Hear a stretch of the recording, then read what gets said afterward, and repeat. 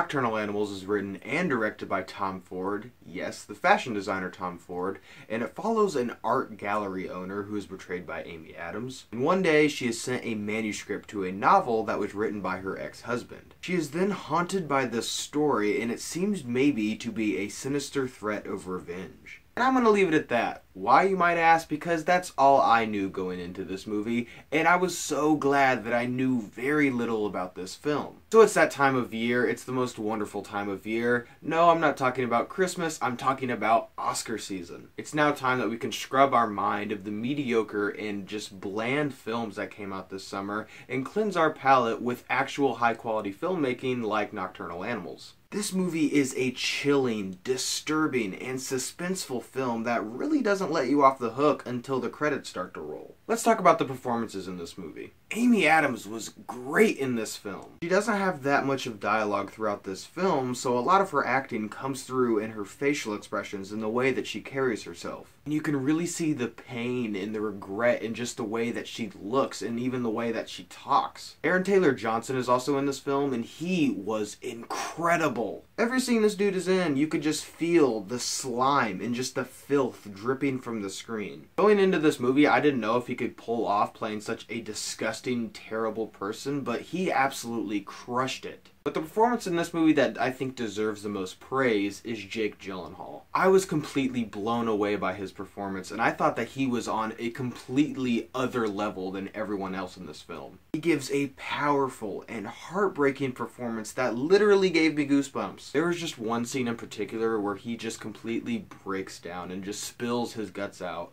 and it just really had this deep effect on me. I've never really seen any of Tom Ford's movies, so I didn't know the kind of style that he had, but I was really impressed with him. This man is so talented. This is obviously a very stylish movie, and not just from a clothing standpoint, but the way that shots are composed in the set design. It's a great contrast to the desert, which is where the other half of this movie takes place. And I was really impressed with how he creates tension in this movie. There is a turning point in this film that changes everything, and from that point forward, it creates tension throughout the rest of the film. This film is comprised of 3 interweaving stories, and that usually is really hard to do, but I thought that he did it beautifully. I'm just worried that some people might be distracted because one of these stories is a little bit more engaging than the other 2, so I'm worried that some people, when they're watching this movie, might want to return to that one engaging story because they might think that the other 2 are boring. I, however, didn't feel as if the other 2 stories dragged at all. I was completely engaged throughout the entirety of this film. This film also has a lot of attention to detail, and there's a lot of imagery, and there's a lot of depth to this movie